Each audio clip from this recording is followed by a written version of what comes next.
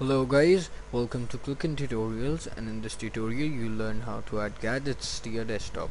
First of all, what you gotta do is click on control panel, then you gotta navigate to desktop gadgets. Just click desktop gadgets once and a dialog box will appear that will contain the list of the gadgets installed in your PC.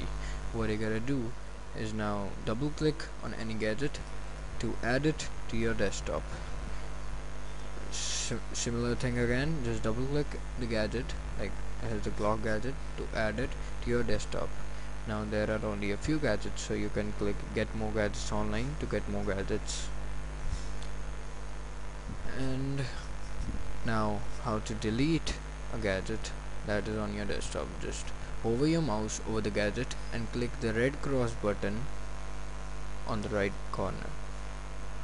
Similar thing again, click the red cross button. Now there's a shortcut to add the gadgets to your desktop. Just right click anywhere on your desktop and click gadgets. When you click gadgets, the similar dialog box appears. Just double click any gadget to add it again to your desktop. Thank you for watching. Please subscribe for more.